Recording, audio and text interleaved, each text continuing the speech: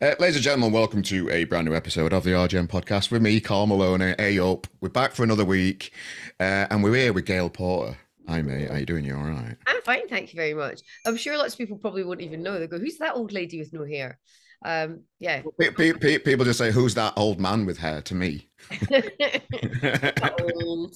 Well, I remember your whole career, Gail. I can remember, you as a TV presenter. I remember you being all over the place. But before we go into delve back into the past a little bit, when we were booking you for this chat, you mentioned that you'd been up to Edinburgh Fringe Festival and you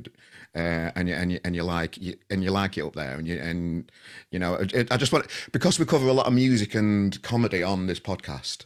I just wanted to get your take on the Edinburgh Fringe this year and just, how did you get on with it? Well, I was in it, so it was great. Oh, go So on. no, I love it. I'm from Edinburgh. Yeah, So it's yeah. you know, I try and get there every single year. Obviously, we had COVID and lockdown, so there was a few years missing. So this year was the first year that actually got back on its feet again, Yeah. and it was so vibrant and so wonderful. And I only had, I think, 4 days up there, but 4 days of just constant going to see amazing comedy. Didn't manage to see, did I see music? I can't remember. Oh no, I did a karaoke. But yeah. So yeah, no, it's my hometown. And from the minute I get off the train at Waverley Station, I get a hug from one of the guys that works there, or the girls. Ah, They're like, "Welcome home, wee man." nice. And I remember Honey once saying, my daughter, when we went to Glasgow, someone called me a wee man, and they're like, "All right, wee man."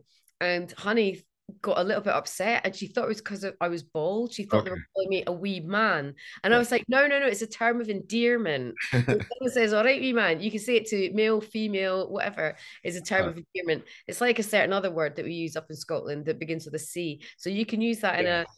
as a term of endearment, going, "You're a good," you I'm, know. I'm well aware of the Scottish language. I've got family that live in Fife, just over the bridge from Edinburgh, Yeah, I know Fife. Yeah, In Leven, Kirkcaldy, way just further up the coast a little bit. yeah, yeah. It's Um, quite it- quiet around there, isn't it? yeah, it's really nice. I can remember.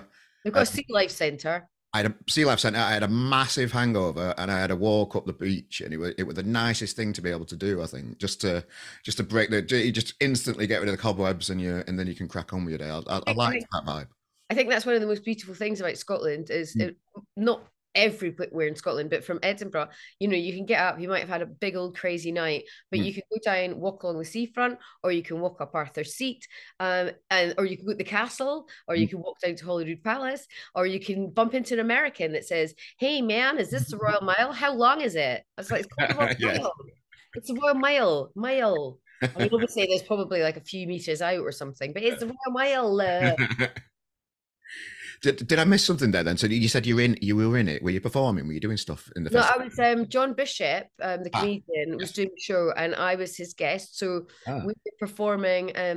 Where were we performing? At the Edinburgh Uni buildings, and it was good. So it's coming out in a podcast, I think, next week or something. oh, So nice. it's a live show, and so we did that. My friends came to see it, which was quite funny because I always get a bit nervous when my friends come, just because I've probably told them everything. But sometimes when somebody asks you something different in a different way, Yeah. so which apparently John did, because when it finished, my friends were going, "I didn't know that bit. I didn't know that bit." And I was like, "Ah." So yeah, that was great fun. And then also, yeah, I did another one, another show, an afternoon show for a friend of mine. Do you know, I'll literally rock up if someone says, "Do you want to join in my show?" I'll go, "Yeah, I'm from Scotland. I'll And what come." was that? What was that one then? What were you doing in that one? Well, it's my friend Frizz Frizzle, and he's got this thing called What's in the Box, and he has a varying degrees of I think there's usually four of us. I've done it a few times before, and we just sit on the stage, and he pulls things out of a box, and then it's a bit sort of improv-y type Okay, stuff. nice. But do you know what? At midday, yeah, it's fun. Yeah, Yeah. Oh, we nice. can have a laugh. Yeah. Have you But been to the festival? I've never been to Edinburgh Festival. I've been to Edinburgh loads of times. I've never been to the festival yet. So much I fun. need to. I'm just scared of how much it costs as a Yorkshireman. Um, But you know what you need to do? You need to either book now. yes, So yes. I always say to everybody, book a year in advance, Mm. or you make friends with people in Edinburgh, which luckily enough, I'm from Edinburgh. So Yep. this time I managed to, my friend was on holiday. So she went, "She wants to look after my house while you're doing the fringe." And I was like, Yeah. So I got the house there, and train I booked Book like early. I'm gonna do it, Gail. super early It's because just one of those things I just haven't got round to yet. I try and do as much as I can. It's just you know what? If you it leave it goes to the over. last minute, you pay five, six times the amount that you pay now. And I know it sounds super crazy to book things this early, but it makes a huge difference. And then once you get up there, you get free tickets. They're going, oh, come and see this show for free. Come and see this show for free. Or you'll bump into somebody. And also, you can just queue up outside a great show, and someone's going, do you know what? My friend can't make it. Do you want the ticket for a tenner? There Just you go. wing it. You see, I'm old. I know these things. Well, you've got loads through the years of being a TV presenter, a media personality, and you're a storyteller. You've got loads of stories, Gail. Have you ever flirted with the idea of doing a bit of stand-up? Well, I'm looking at it for next year, to be honest. Well, go on. I know. I told Honey I think I'm really funny, which she just laughed at. Where I thought, well, if you laugh at that, then I'm winning. Yeah, but no, I do you know what? I think about it quite a lot, and Yeah. I've just finished writing something, and there's a whole lot of stuff coming out, and I just think, yeah, I love talking and I love telling a story, and I've got friends that are doing stand up, and I thought, do you know, even if I bomb it, at least I gave it a bash. Yeah. Well, I did that about 10 years ago. I did stand-up comedy for I was in a band for years and everybody got boring and stopped it. And then I needed Oh. something else to do creatively. What And I've did you always do in the band? I was just a rhythm guitarist, easy bit, a bit of backing vocals. Nothing's easy in a band. Nothing's easy in a Well, band. one story for you, Gail. The Arctic Monkeys supported my band the first ever gig they did. They played in Sheffield, and Oh my that's God. Well, that's, that's my story that I tell everybody for. I I think mean, Coldplay supported Honey's dad at one ah, point. oh yeah, okay, Everyone's yeah, got a no. story. Everyone's got a story. Yeah, that's my little story. And when the band stopped, I attempted. I did 50 gigs in a year just to give it a go. I didn't love it as much as what I love music. I didn't love the. I didn't work hard enough at it and get good enough at it to do Your well heart at was it. your heart not in it. Not really, but I wanted to give it a really good go.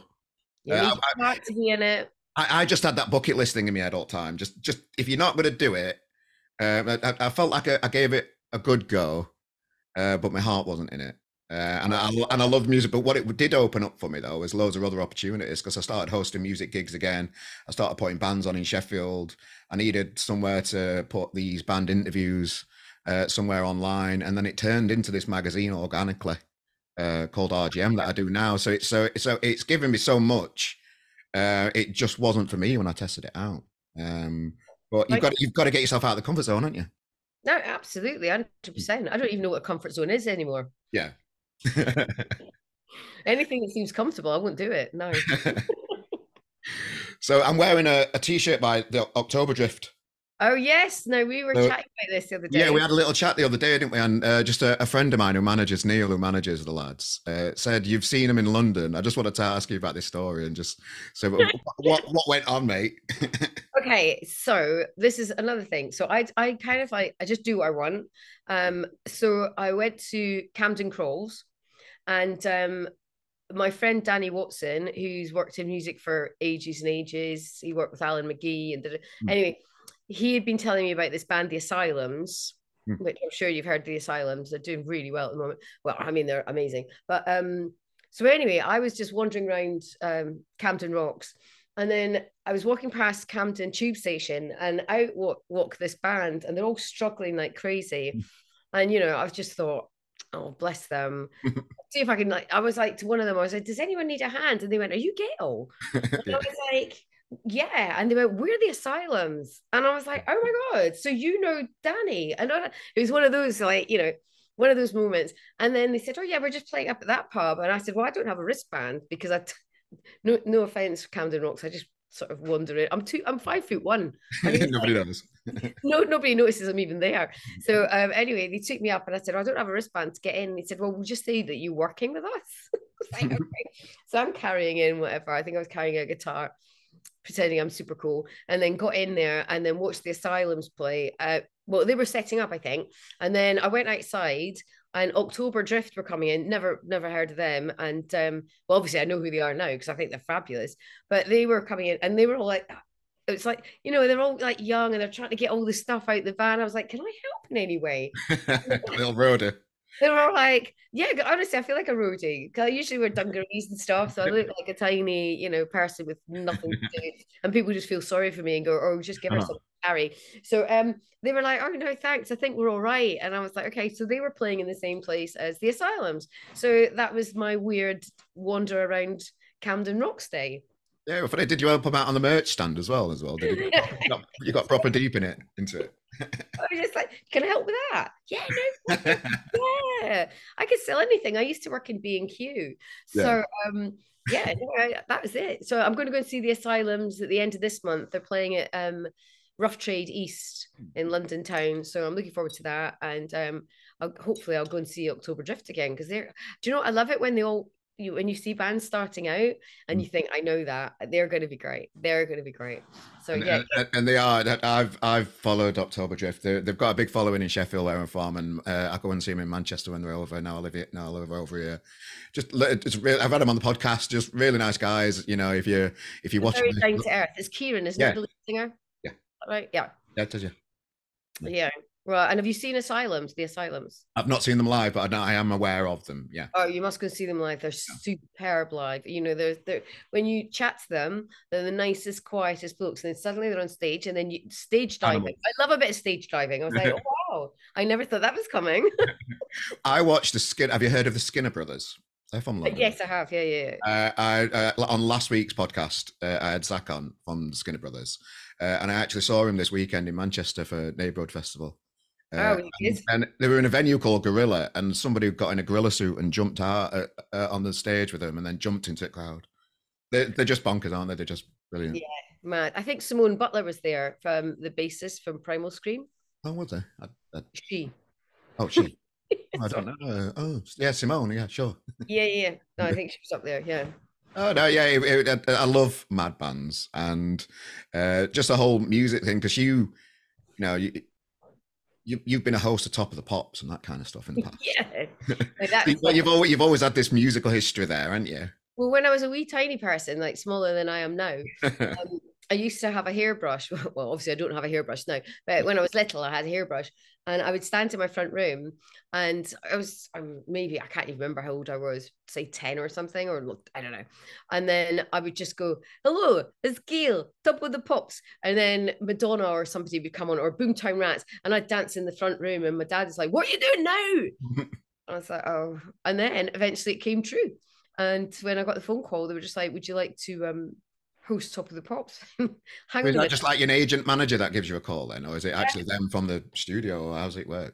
Do you know? I can't remember because I think it was probably an agent must have called me then because I don't have agents now. I don't bother. I just swing by the seat of my pants and see what happens. And but yes, I mean, someone gave me a call, and it was the BBC. Not great money. Didn't matter. I didn't care. It was Top of the Pops. Yeah. And then, but they had a box for me. I think if you listen to Louis Theroux. Oh yeah, to stand on because I'm 5'1", so all the kids were taller than me. So they needed to have a box so that I could stand up and go, yeah. And so there were certain bands that you'd introduce a band that you've never heard of at all ever, and you never hear of them again. I remember one that my daughter always thought was very funny. I was going, but actually this band still is going, but I didn't know who they were. I went, "Hello, please welcome onto the Top of the Pops, our great friends, Binary Finery." But I think she thought it was more funny because saying Binary Finery Scottish, it sounds really weird. But yeah, they were kind of like a techno-y band, I think. I don't know. I didn't really follow them, but I know they're still around somewhere. But it's always surprised me with Top of the Pops. It was such a big name, probably one of the biggest programs that musicians wanted to get on, or presenters or whatever. But why was it that a lot of the bands on there kind of took the piss while they were on there? Famously, Oasis took the piss on there when they swapped roles, the Gallagher brothers, or that kind of stuff. And I wasn't there, so I've never people seen miming. Oh, okay. Yeah, no, I mean, just over the years, many bands have kind of not taken it seriously. I think a lot of bands, previously had to mime, and I think a lot of them got a bit angry about that. But you know what? It's got to be filmed in a certain amount of time. It's got to go out the next day at a certain amount of time. It's not like they're in a festival and everything. So I can get the frustration 100%, but then you've got to understand there's a whole crew of people that need to get it recorded, get it edited, get it together, get it out. And it's the BBC, and I'm not being funny, they're not the best people to work with. Yeah. Okay. And I'll say that because, yeah, I've never really had the best. BBC Scotland, yes, I've had a great time with BBC Scotland. BBC in itself, no. So Okay. I think they've got that little bit of time, and also they can take the Mickey because they know that they can't keep recording it and recording it and recording it because everyone's under us. They've got a tight schedule. So if Oasis want to do their mucking about thing, the producer's not going to go. Sorry, we can't. We're not going to put Oasis on because they're Mm, going to be on. So yeah. yeah, I think I would have done it if I was in a band. Was it not much fun then behind the scenes at Top of the Pops? Oh my god, Top of the Pops was great Mm. fun. Oh, it was the best fun. And I'm just talking about the logistics of the Oh, BBC. okay. At the So no, actual. actually Okay. doing the show was fantastic fun. And if the bands did take the Mickey, we'd be having as much fun as they were. And it was just like the big head honchos were freaking out. Okay. Like, All we right. Fair enough. need to get everything. Oh no, it was the best fun. I mean, who could complain? I used to get picked up because I was doing the big breakfast in the morning. Then I get picked up, go to Top of the Pops at night, and you've got all these bands, you're hanging out, you know, Cypress Hill are saying, "Do you want to go out afterwards?" I'm going, "What? What's my life? I don't even understand." But yeah, I enjoyed every single second, and I'm extremely grateful for every minute of it. I had the most fun. And just it's such a shame that a program like that is not on for kids today. It is mental, isn't it? And what's it like going out with Cypress Hill then? Did you go out with him? No, no, Oh, God, I'd no, love no, to no. see that. Because it was all well, we kind of like hung out for a bit, and then it was all getting a bit. I was like, yeah, I think I should go home because I'm going to be up at 2 o'clock in the Yeah. morning to go back to the big breakfast. So yeah, it's a no, no. So hung out with them for a bit. That was enough. I knew my limits in those days. I just thought I could never keep going. Oh, I'm still trying to learn my limits these days. Well, I'm you're young though. How old are you? 44. That's young. Mm, I'm young. I'm 51. yeah, similar 51. similar kind of ages. Similar kind of ages. Yeah. You I'm just still, I'm like still trying to learn my limits and be just a better regress. person every day. Just regress, I think. That's my thing. I Yeah. just regress. Now that my daughter's at uni and she can't get embarrassed of me, because she can't see me that often. And as long as I don't get captured, Yeah. then I'm all right. So I can do what I want. Yeah. So just hanging around the BBC thing then. So what was it that that you didn't like about the BBC Oh specifically, no, I mean, or trouble doing? BBC Scotland were great to work with. It was just like politics with managers and agents. So it's not like I was in there. It was just you knew that if the BBC were going to ask you something to do, it was going to it be an ongoing battle with people sort of getting it. Yeah, it was Is it just like kind of? I'm guessing tiny, it's tiny like you need about 10 people to make one decision type thing, and that sort of thing. Yeah. I mean, I don't know what it's like now because it just sort of like really bored me. And it's like, I like things. If someone says, "Do you want to do this job?" Yeah. When is it? Then great. Where do you want me to be? Fabulous. BBC.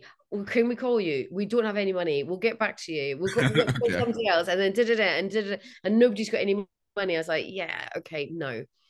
So it's just, yeah, I just want a straight answer. Like we all do. I Yeah. think and the older I get now, I just can't be I bothered. can't be bothered with the bullshit. Just yes Yeah. or no. Like, Just let me do you know. want me to do something or you don't? It's that easy. Yeah, it Simple. is, isn't it? Are you going to pay me or you're not? Yeah. That's simple. And Yeah. then you know where you stand, and then you can just make a decision either way, can't you? Absolutely. So you mentioned the Big Brother there. That's coming back. Not Big Brother, sorry, Big Breakfast. Oh, Big Breakfast. No, I Big think it Breakfast came coming back back. a few weeks ago. I think they You're back did it. now. Okay, I keep I missing it. think they did it for a couple of weekends. Hmm.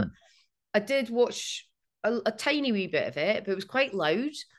I was like shout. I mean, I know we were quite loud back in the day, but it was really loud. So I don't know if it's because I'm getting old, Yeah. but yeah, I didn't sort of sit through it. But I'm glad they brought it back. But I don't think it's an ongoing thing. Did not. Oh, okay. I Because don't think so. I don't know. when I were a chap, Big Breakfast, Top of the Pops, these iconic programs that you've presented have been part of the history of these. That must be nice to look back on. Oh my god, we had so much fun. Literally, even Imagine, I'd always, I think Gail's having so much fun. You can just tell. oh yeah, because you're young and you're just someone's saying there's a car picking you up at 2 or 2:30 in the morning, and you're like, okay, fine. And I remember my partner at the time, he used to keep waking up going, "Where are you going?" I was like, where do you think I'm going at 2 o'clock in the morning? I'm on the telly, yeah, Yeah. doing that stuff. He's like, "Oh yeah, right, okay, see you later." Right, okay. But yeah, it was just fun because everyone was full of enthusiasm and we had great guests on. And you'd sit in a meeting and you'd be given a script. And if when Johnny Vaughan walked in, you know that the script would probably just mostly go out the window. Yeah. because we didn't know what was happening. So it wasn't like doing a proper job. Yeah. It just wasn't like doing a proper job. It was literally like someone is letting you party for a Which, week. what was it like working with Johnny Vaughan? Because I love Johnny Vaughan. He's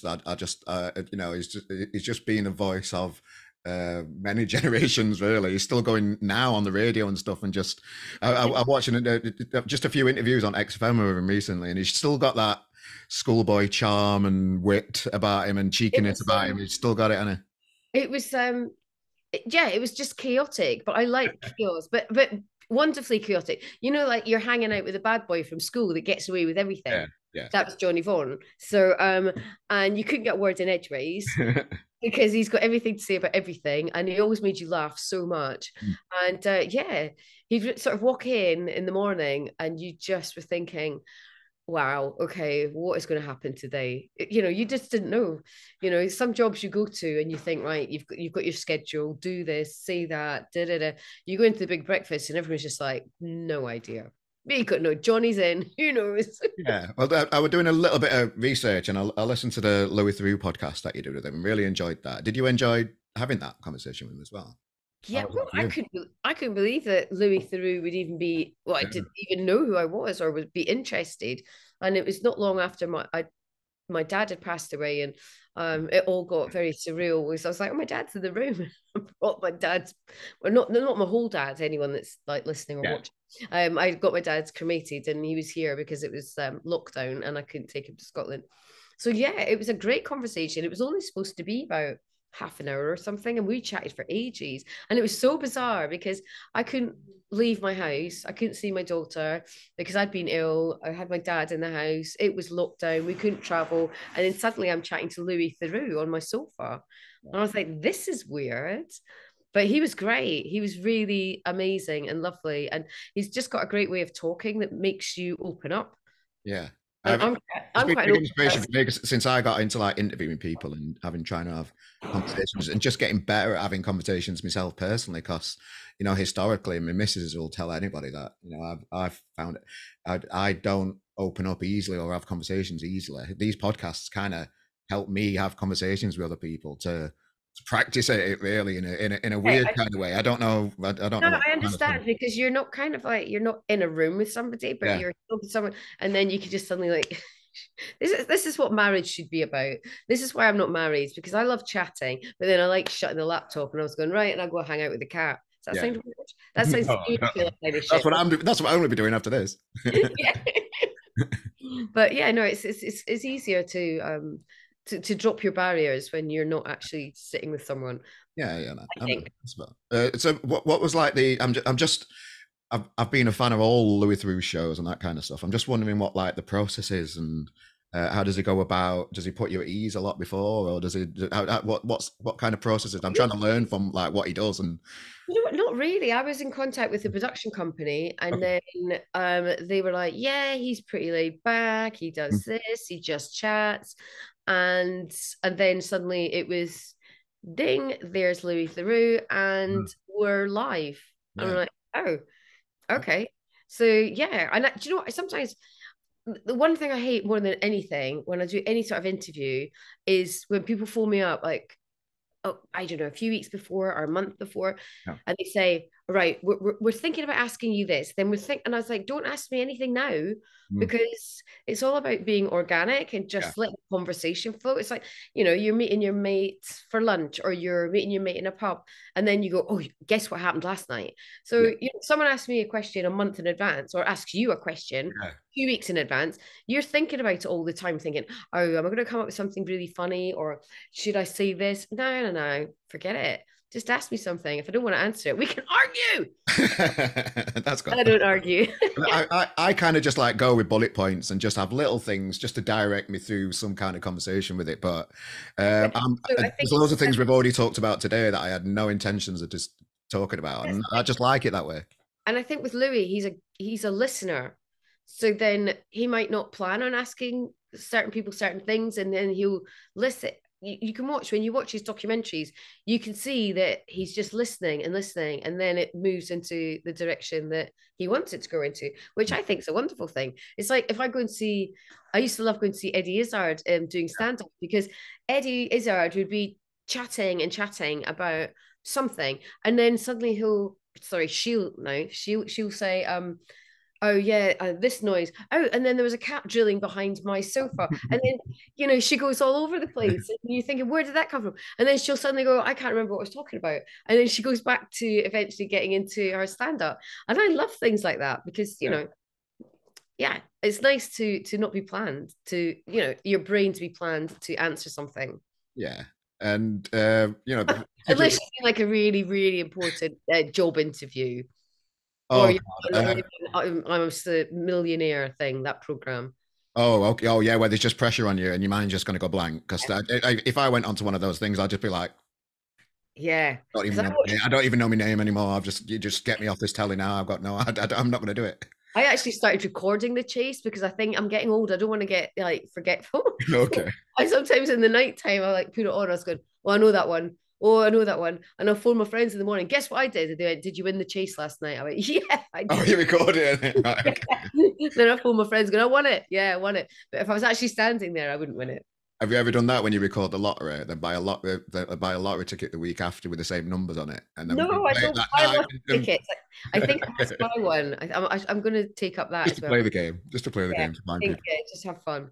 Yeah, I like what you said about the skill of listening though, because I go again, if you ask me why, if I can definitely do better at that, it is such a skill to just sit back and listen to the person and actually listen to them as well. That is such an underrated, an underrated skill that people Yeah. still need to get a lot better at, even in the professional media that surrounds us these days as well, I suppose. No, listening's very important, because I do quite a lot of talks around the country, Mm. and about mental health and Yeah. awareness, and I think listening is such an important thing, because I did one the other day in Leeds, which was great, and we opened up to get everyone to just talk to us, and it was amazing the things that people. I was just in tears on the stage, because they didn't want to talk to other people because they felt that they were going to be a burden to other people, and then suddenly they don't know us, and we're on a stage, and then they're over there, and they just said, right, this is what's happening. And it was so nice to, oh yeah, it wasn't nice to hear the stories that they were telling, but it was nice to be able to be the person that they wanted to talk to, and we could listen. So it's very important. Sure, because I know you've been a massive ambassador for talking, and a mental health advocate out there. I'm glad you said mental health, not just talking. You mean Yeah, okay, yeah, okay. just for talking? My daughter would agree with that. I'm still I, talking, Mum. I still stumble, and I'm still. I don't think I've suffered from mental health issues. I probably will have if Don't overthink it. If you don't think you Yeah, have, don't think it. Just go with it. yeah. Don't Oh, think. yeah. No, I don't know. It's kind of like it's one of those. Don't put on a bucket list of things that you want to have. No, I know. God, You don't have it. Don't take yeah. it. So I know you've been this advocate for many years, and you've talked publicly about the things that you've had going on in your life and all that kind of stuff before. So how much is it a necessity now in your life to to keep doing it and keep having these conversations with people to try and help them? I presume that's why you kind of do it as well. Oh yeah, I mean it's. I wake up in the morning and I know that someone will talk to me at some point during the day about something, whether it's to do with mental health or depression or um, hair loss or Yeah. illness, um, because I've, like you said, I'm very open about it, because I mean, I don't think there's any point in keeping things back. We're only here on the planet for a short time. And, I've lost my mum, I've lost my dad, I've lost my grandparents. And so if I can do anything for anybody, even if it's just going to the supermarket an hour early, which I always do, because I know someone's going to talk to me about something. And so, yeah, I'll just make it, simple things like that, or chatting to see Is if that I just know. because you're a public figure and people recognize you and they'll think, oh, Gail, Well, I won't mind having a chat with Gail. I think some people recognize me from stuff that I might have done on TV, but a lot of people in my neighborhood Yeah. That sounds like something at Sesame Street, doesn't it? These are the people in my neighborhood. But people just chat to me. So I was in a shop the other day, and this lovely elderly couple round the corner, they waited for me because they had the car, and they said, "Oh, we saw you with the shopping, so we thought we'd just take you home," because I had a chat with them when we were out for lunch. Well, I wasn't out with lunch, but they were, yeah, Yeah. anyway. But yeah, and so people just chat, and I think I'm very fortunate in the place that I live because I introduced myself to all the neighbors. Probably my daughter would say it's not the best thing to do. I was like, "Hello, I'm Gail. Hello, I'm Gail. Hi, I live over there. You want to chat or anything? I'm on my own. I live with the cats." Yeah. Yeah. So I think, yeah. So maybe some people recognize me from TV. Maybe some people just avoid me because I'm the weird neighbor. Maybe some people talk to me because I'm the weird neighbor. But I'm just very honest and open about my stuff. You know, I don't wear a wig. I don't wear a hat. Well, I do wear a hat when it gets super cold, but yeah. In fact, you know what? I had this conversation the other day. I was at a barbecue, and this guy he'd had a few drinks, and suddenly he just said to me, "Do you not wear a wig because you want attention?" And I said, "I beg your pardon." And I was like, "No, I don't wear a wig because it's extremely uncomfortable. Do you know, I'm all for people wearing wigs. Do what you want." And I said, "But personally, it's really uncomfortable and it's itchy and I don't like it." And then his wife cracks on and she's like, "If I was you, I would wear more makeup and maybe like draw your eyebrows in." I Wow. was like, "I've just come for a barbecue." I, I could say Brilliant huge people. bunch of things about you, but I'm not that kind of person. So I'm going to get up and I'm going to walk away. So mind your own business. And wow, if you want to talk to me about nice things, that's great. But don't tell me what I should look like and what I should be wearing. So, It always surprised me as well, like working, doing the music magazine thing when, the creative industry or the music industry seems to have quite a problem with mental health itself, really, with people struggling or people needing support and extra help, and just not being okay. Sometimes it just seems like well, that kind of industry. if you get a chance, go and see this documentary film about Sinead O'Connor. Mm. And I mean, that highlights so many things that are wrong with the music industry and PR and TV. I mean, I was in tears in the middle of it, just seeing what she went through. I'm a huge fan, but yeah, when I first lost my hair, there was people saying, "Well, you better wear a wig, or you better do this, or do you know what? You're probably not going to work that much anymore. So we're just going to use you as an ambassador for alopecia, because obviously that's all I know now. That's all I know I'm is just going to use you as an ambassador. I'm going to use you as an yeah, you're ambassador. going to be Is that used mostly. No, they said you're mostly going to be used as an ambassador for alopecia. I don't mind being an ambassador for alopecia, but I just think, hang on a minute, I've worked in this industry since I was 25. And before that, I was a runner. So I've kind of like been in TV since I was about 19. I'm now 51. And then as soon as I lost my hair, they were like, she looks different now. Yeah, no. And she said she's been depressed and she's had bad times. So yeah, just write her off, get somebody else in. So yeah, you do get treated like that. You do get treated. I'm sure it's the same in many different industries across the board. But I think because it's media or music, it's out there in the press, so people will talk about it. Because there could be somebody that's working in the bank or someone working up in the co-op that's having a really crappy time and getting treated like shit, but we don't know about it. what kind of like for somebody that's an advocate for it and being around it all these years? What kind of like um signs would you see on somebody that might be suffering, that might be looking for help out there? What is there any kind of like? Do you know what? There I'm, are I'm, no I'm stumbling. I'm stumbling on my words again. I'm just trying. there are no signs at all, because you know what? Yeah. You can look at, I mean, there's a huge amount of famous faces. Mm. Robin Williams, you would never have expected Robin Williams to be depressed. We didn't know what was going on, and we were all shocked by his suicide. And I mean, there's so many people that you just think, oh my gosh, I would never have known. Because what happens with a lot of people, if you've got mental health issues, or you know, I could go to bed, cry my eyes out, and then get up the next morning and do something going, hi, yeah, amazing. So happy to be here. Get straight back home, cry my eyes out. And I think that a lot of people that suffer from any sort of mental health issues have got the ability to put on a face and go, it's fine. I don't want people to worry. But I've broken down in public before, just being out, and I thought I can't cope. But there are no signs. The only thing you can do is Mm. listen and then ask questions. And so when you ask somebody, "Are you okay?" and they go, "Yeah, yeah, fine," ask again. I mean, Ask twice, ask three times, because everyone says I'm fine. Everybody says I'm fine, and so you just have to be that person that makes the effort to ask a few more times than you would do normally, or say, "Do you know what? Call me this afternoon. If you want to talk about it now, just call me because I know we just know. You just know." is it, how is it for you?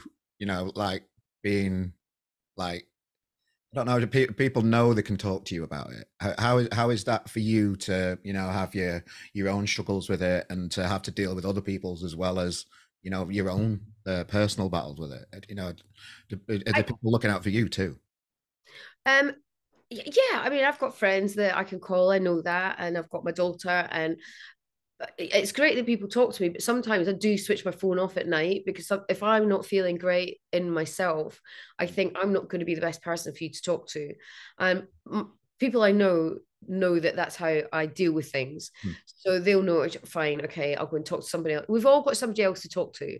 So I'm there as much as I can be, but sometimes I need to go, do you know what? I need to go and watch something really shit on Netflix and switch everything off because everything's quite shit on Netflix actually at the moment. So maybe I'll have to phone Netflix and complain. I've been off for a couple of weeks because I've had a little operation thing, so I've had a bit of time Oh, on I'm Netflix. sorry. Are you okay? Oh no, it's all good. I've had one of them. It's a metallic thing put in my tube to stop acid reflux coming up.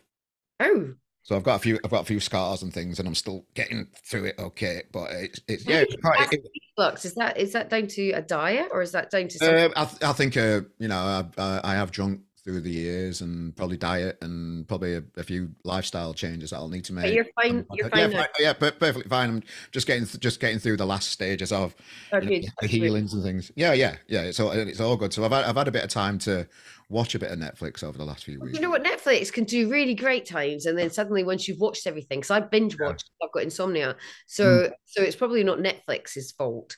It's my fault that I've just watched everything. So obviously I just did Dharma. I didn't do Dharma. I I did it watched Dharma. twice. I've been through it twice, Gail Dharma. Oh my gosh, it's so I good. had to watch it again. Evan Peterson. Oh my god, he's Yeah. just so brilliant. I've watched every So single good. American Horror Story and all the offshoots of American Horror Story. There's nothing left for me to watch, so I Kirsty, need to see if Kirsty I came home and she said, "You're watching serial killers again." I get kind of into, and then I started going on YouTube and watching the real interviews with him and that kind of stuff, and Yeah, yeah, it just yeah. ended up down this big, massive serial killer. I've always been fascinated with serial killers, and I do watch it a lot. I'll probably watch it too much. I don't know if you I can. do. I watch it all the time, and then Yeah, it's a because thing, I'm isn't it? It's a normal thing, isn't it? yeah. Well, I live in A the normal street. thing. I live in the street where Dennis Nielsen lived. Oh wow, okay. I know. So I go jogging past that in the morning, his old house. Oh, But I've got. I don't know what it is. I think it's just trying to figure out how do these people's brains yeah. work. Obviously, they just. I mean, it's a weird thing to keep watching, but I was thinking because I was saying to my friend the other day, she was saying, "Now you've been single for such a long time." She went, "Would you ever think about doing like a Tinder or did it?" And I said, "Well, I'd get murdered. Absolutely, 100%. I'd be the person that's been murdered, and I'd be on one of those telly programs going Okay. murdered on Tinder." And I said, and also if I put in my profile name Gail, bald, watches Meet, Marry, Murder, watches Snapped, Women Who Kill. Who's gonna go? She sounds like the girl for me. That's the one for me. She sounds What like a right catch. what I found fascinating about the Dharma thing though as well is that I kind of liked him in certain stages of it, even though you know what he's doing. The way Netflix have like Right, presented him as a yeah. person, So are like you going to kill me after this interview? Is that what you're saying? no, God, no, Jesus Christ. Oh my god, I'm so pleased we're doing this on Zoom. Do you You know what like I it? mean though? After watching Dark, no, I don't Like I don't like serial killers as people. I just mean the way Netflix presented Dharma. It was quite like a likable character, even though you knew what you were doing in the background. Next. Okay. Right, okay. Let me just try and jump out of this hole. What's my next? I've got no bullet points left, Gail. I've got it. That's it. Help me. No, I'm sticking by it. I think obviously you don't like people I like that, think I but think the way it was presented. shall I try and rescue this? Yeah, go on, mate. Cheers. I'm thinking maybe you thought that at certain points he was very vulnerable and he felt very guilty, but then he couldn't stop himself. I'll take that because I do agree with that. I'm just not as good as words as you as a you know. You just go, yeah, I really liked him. He was really nice. He said, No, I didn't. I'd love to go out for a pint with him. That would be lovely. Oh, that might end up being the clip to the promotion to this podcast. Oh, Jesus. Right. Okay. So where do you see your role in life now then, Gail? I've got no idea. I don't Where even do know what's happening tomorrow. No, I do actually. I'm doing something. But no, do you know what? I just take each day as it comes, to be honest. you- I think with my daughter being away at uni, I don't think she realizes how much I miss her, yeah. miss my mum, miss my dad. My dad went really suddenly. My mum, she was ill for a long time. And I just think I'm just going to do whatever makes me happy. As long as I've got, I've been homeless, I've been out of work, I've had all sorts of, nothing too bad. I'm still standing. Everyone goes through terrible times. But now I think with the country and the state that it's in, I'm not going to think too much. I'm going to make sure I've got enough money to look after myself, my daughter, make sure there's a roof over my head because homeless wasn't the best fun that I've ever had. Yeah.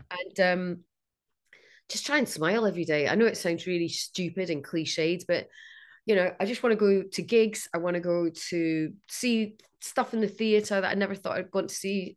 Only if I get free tickets, mind you, because it's quite expensive. Or just be nice to people. And if people piss me off, I'm not going to say anything.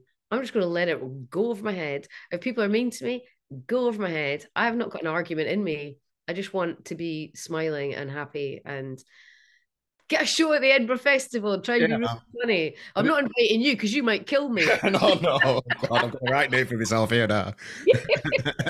Well, what I'm going to do, I'm going to go away and think about what I really meant by what I said. And then I'll write it. And no, I'll not bother you ever again because you'll think I'm. Because strangely, your daughter goes out with one of our writers for RGM, which is just how small this world is sometimes as well. That's And he's in a great band. Pincher in Manchester. Yeah, they are a great band. Manchester. I've not been allowed to see a gig because maybe I'm just too old and too uncool. Yeah. But I have seen them on YouTube, and I think they're great. They Don't, remind you. don't invite me either. I think it's because I'm too old as well. Oh, is that what I'll it have a is? word with this Harvey kid. Well, no, they reminded me of like a very young Blur. Yeah. And that kind of yeah, I think they're super cool. I think they're going to Yeah. do great. And fingers crossed for them. Yeah. Yeah. But you're very welcome. I don't I know if will be invited to a gig one day, but I'll probably have to stand at the back and not get involved yes. in any of the dancing or whatever that is. Yeah. Nice one. Nice one. Well, it's you're a beautiful soul, Gail. I really appreciate your time for joining us today. Is there anything you want to share with the world just to finish off before I'll let you get off and enjoy the day? Just Any projects you want to pull, anything like that? Anything like that? if you find something, it's fine. My cousin just emailed me from Canada and he's like, "You're on a haunted program over here in Canada." And I was like, "Am I? That's great." So I knew it was out here. It's I think it's on Discovery Plus, Haunted Scotland. It's on Discovery or Discovery Plus. Yeah. I don't watch anything that I do. And then yeah, there's bits and pieces coming up, but I'll tell you about it in the next interview. Yeah. But yeah, I would just say to everybody, I don't know, if you need to talk to someone, talk to someone. If you think someone needs you to listen to them, go over and ask them if they want to have a cup of tea or, just be nice. Be nice. It's really effing simple. Gail Paul, I really appreciate your time. Thanks, mate. Oh, and we can hug now as well. Everyone. Oh, yeah. But I always ask people because I love a hug. And if I see someone, can I give you a hug? And not just random strangers. Yes. Because I get arrested. And if you did it, they'd arrest you because you think Jeffrey Dahmer's nice. So, I've got a name for myself. Nobody hug him. But yes, and I hope you get better. And I hope you oh, thank you. Good afternoon. And I'm sorry that we sort of didn't get chatting last week because I had problems with my Mac, but it's all good. It's all good.